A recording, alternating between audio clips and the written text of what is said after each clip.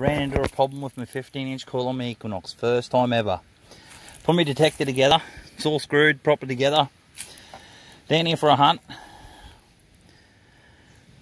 Switch it on. It's firing up, doing its usual thing. So everything's working. Noise cancel.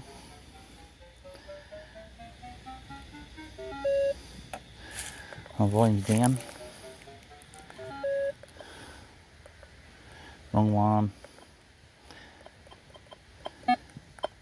And I've took my ring off, and here, look. Nothing. I'm lucky I brought my 6-inch with me, which is over there. I'm going to change it and see what happens. Before I do that, I do what everyone else is probably thinking, like I'm thinking. Turn it off. Turn it on. Hold it in. Nope. Hold it into a factory reset on it. There it goes. There you go, factory reset.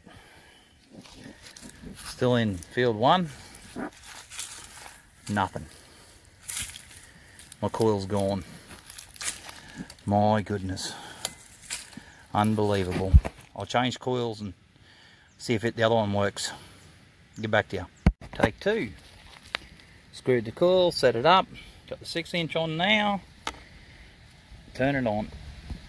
There we go, where are we going? Let's see what goes on.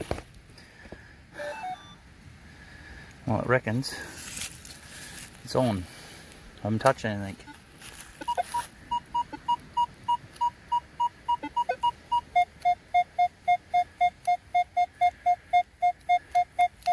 There you go. There's my ring. So that's what happened. My 15-inch coil is dead. I just plugged it in, run it up. There you go. Looks like the 15's got to go back. See if I can get a new one. Thanks for watching.